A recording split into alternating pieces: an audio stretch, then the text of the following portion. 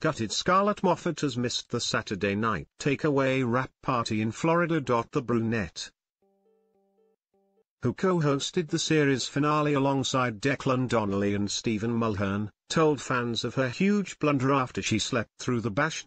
Earlier in the night, former Gogglebox star Scarlett had enjoyed a slap-up sushi dinner with boyfriend Lee Wilkinson to celebrate finishing their final ITV show of the series. When you go to bed for 7 p.m. for a nap and wake up 12 hours late, well, think I've definitely missed the wrap party, sleepy face, yet with the time difference in America a few hours behind, she'd opted to take a nap before the glitzy party. Yet as soon as she woke, Scarlett appeared to have realized she didn't set an alarm. Taking to Twitter in a panic, she posted, "When you go to bed for 7 p.m. for a nap and wake up 12 hours late, well, think I've definitely missed the wrap party."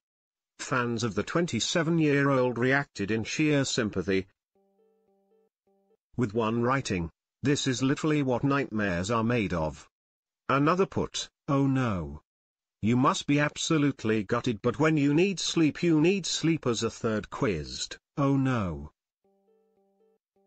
No one woke up to remind you?"